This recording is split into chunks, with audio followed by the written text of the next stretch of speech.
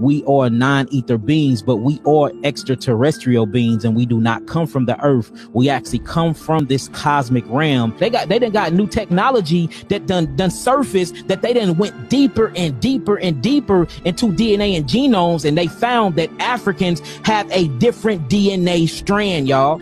About 50,000 years ago, ancient humans in what is known as West Africa apparently procreated with another group of ancient humans that scientists did not know exists. Hold on, let me say that again, boy. About 50,000 years ago, ancient humans in what is known as West Africa apparently procreated with another group of ancient humans that scientists didn't know existed.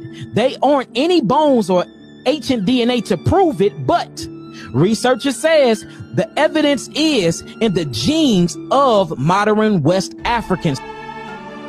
It says they analyzed genetic material from hundreds of people from Nigeria and Sierra Leone, and found signals of what they call ghost DNA from another ancestral line. And trying to research our blackness, they found out that it's a gene in us that they don't even know where it come from. And it traces back to the prokaryotic cell, and we're going to trace the prokaryotic cell back to different planetary systems in the galaxy.